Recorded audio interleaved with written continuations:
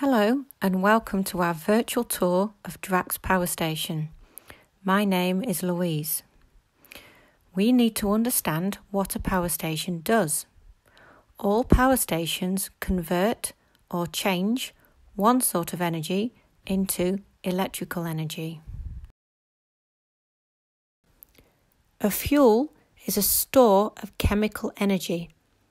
They are substances that can go through a chemical reaction to release energy. For example, food is the fuel that gives us energy. Our bodies change the energy stored in the food into the energy we need to move, breathe and live.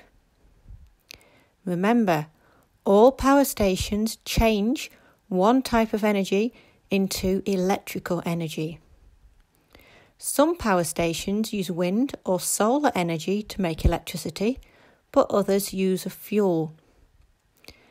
There are several different types of fuel that power stations can use.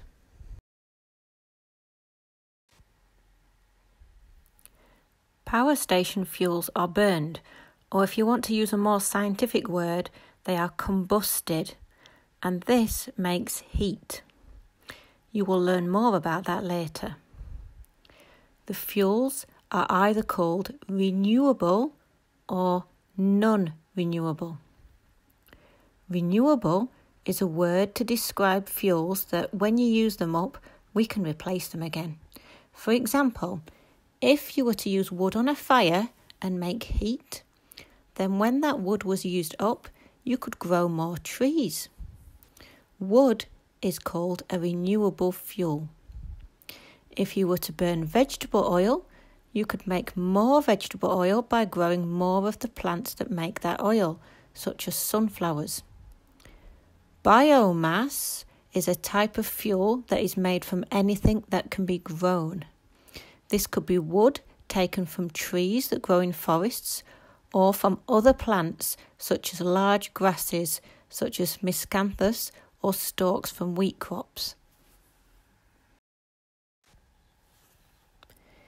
If a fuel is non-renewable, this means that when we burn it, we cannot replace it. Coal is a fossil fuel. Oil and natural gas are also fossil fuels. They were formed from living things such as plants that lived on our planet millions of years ago. Coal, which now looks like a black rock, is made from plants buried under mud in swamps. Very, very slowly, the mud squashed the dead plants and more layers of mud and sand settled on top. Very slowly, the mud and sand built up, and the weight of these layers and the heat from our earth turned the plants into coal. This process took millions of years. We can burn coal far more quickly than we can replace it, and so coal is called a non-renewable fuel. Around the world, most power stations were designed to use non-renewable fossil fuels, mostly coal or gas. Drax Power Station was designed and built from the 1960s and used coal to provide its energy. Now, most of its fuel is biomass. 4 out of its 6 generating units, you'll understand more about that later, have been changed from coal to combust or burn only biomass. The power station now only uses coal when it has to, for example in a cold winter. Soon, within the next couple of years, Drax Power Station will stop using coal as a fuel altogether.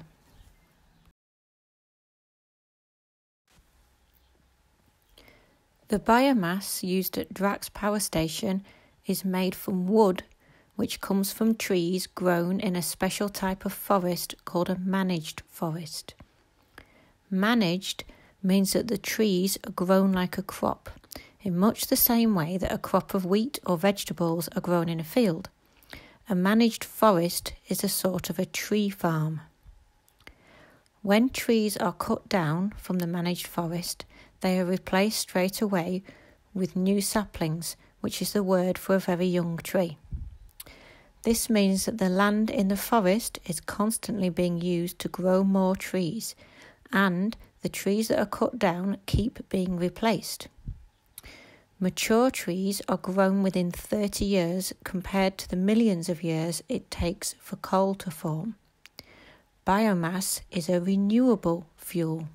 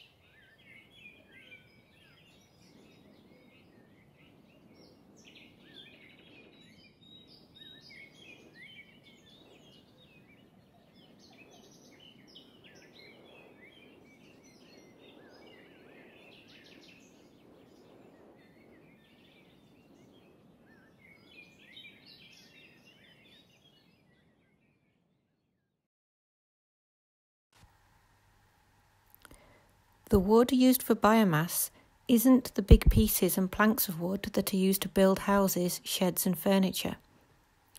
Wood for biomass is made from tiny pieces of sawdust, which is made when the trunk of the tree is cut into the big pieces needed for construction and furniture.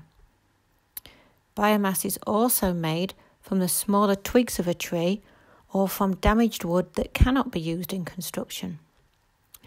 Lots of care is taken to make sure that the wood used for biomass is taken in as sustainable a way as possible. This means that the forest is not damaged or spoilt for wildlife, people, or other industries. The biomass wood is crushed up into tiny pieces, dried, and then compressed, which means squashed, to make pellets that look a lot like rabbit food. This makes sure it can be transported safely and easily. We need to transport the biomass from the countries that have large managed forests over to Drax Power Station. Many of these large forests are found in the USA and in Canada, which have huge areas of land just used for growing trees. The forests in the UK are just not large enough to produce enough wood without harming them. Lots more on the transport of biomass pellets later.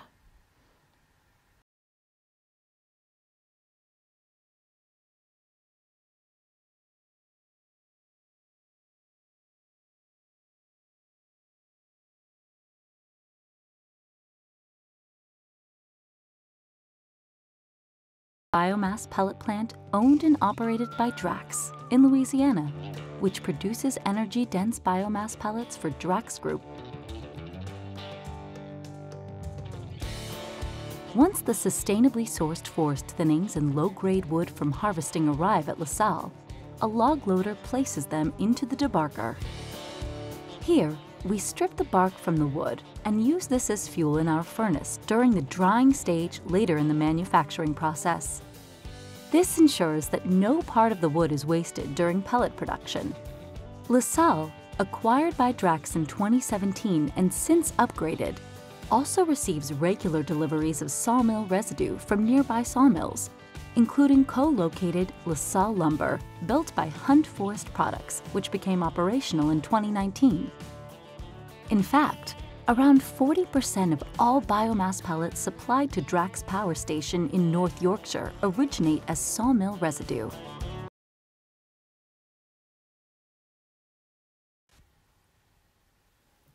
So, now we know that Drax Power Station uses two fuels, biomass from wood and coal.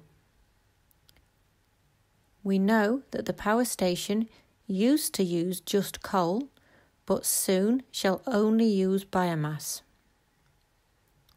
We know that biomass is a renewable fuel, but coal is non-renewable. coal shall run out. Biomass that is carefully collected to make sure the forest is managed shall not run out. There is also another reason it is better to use biomass than coal, and this is all about something you may have heard of: global warming. Power station fuels contain lots of a chemical called carbon, as well as smaller amounts of other chemicals. The air in the atmosphere we live in contains a mixture of different gases. This mixture includes about 78% nitrogen, which means just over 3/4 of the air is a gas called nitrogen. It also contains 21% oxygen, which means about 1/5 of our air is a gas called oxygen, and about 0.04% is a gas called carbon dioxide. This is a tiny but important amount. Our air also contains small amounts of lots of other gases. When we combust, remember that is a scientific word for burn, coal or biomass, the carbon in these fuels reacts with the oxygen gas in the air. This reaction forms carbon dioxide gas.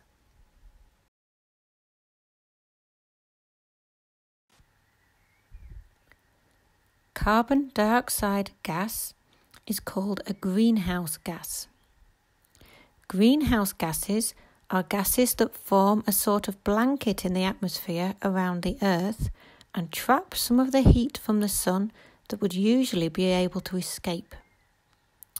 If there is more carbon dioxide, this gas blanket traps more warmth, and weather patterns change, including increased temperatures. The weather is still different each day, but the average temperatures get warmer all around the world. This is called global warming. So, if power stations didn't burn any fuels, they wouldn't produce carbon dioxide. However, they also wouldn't produce any electricity. If we didn't have electricity, we would not be able to live in the way we do now. We use electricity every day in our homes and our schools, and to use or make the things around you.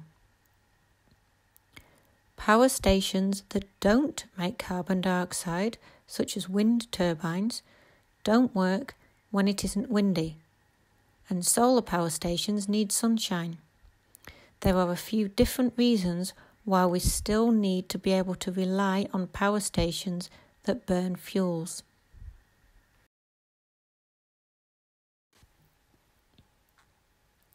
Burning coal releases the carbon that has been trapped inside it for millions of years, and releases the carbon back into the air as carbon dioxide, where it could add to global warming.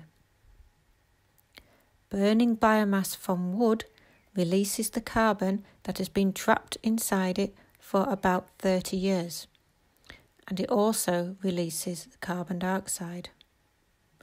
However, in the case of biomass, new trees are then planted. This is really important because as trees grow, they take in and use carbon dioxide gas from the air around them. The carbon dioxide is used up in a process called photosynthesis.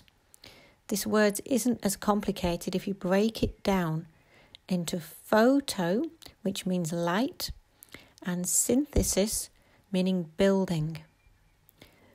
Plants, such as trees, use light to build more of themselves, to make the plant or tree grow.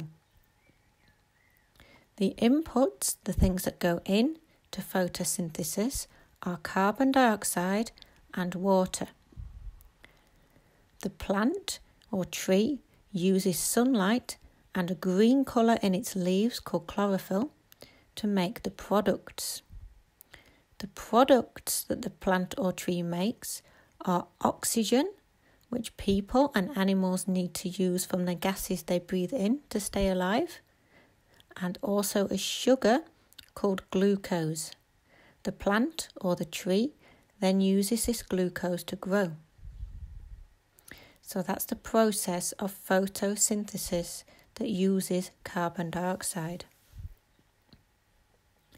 The movement of carbon from coal or biomass to the atmosphere and then into plants and trees is part of what we call the carbon cycle. It is called a cycle because carbon is constantly being moved from one place to another. If this cycle could be balanced so that humans don't add more carbon to the atmosphere than can be taken away, then carbon dioxide would not cause global warming. Changing from burning coal to burning biomass is just one step to work towards balancing this carbon cycle. Using biomass at Drax Power Station instead of coal reduces the amount of carbon dioxide it releases. There are also plans to try to then trap the carbon dioxide that is produced and stop it being added to the atmosphere.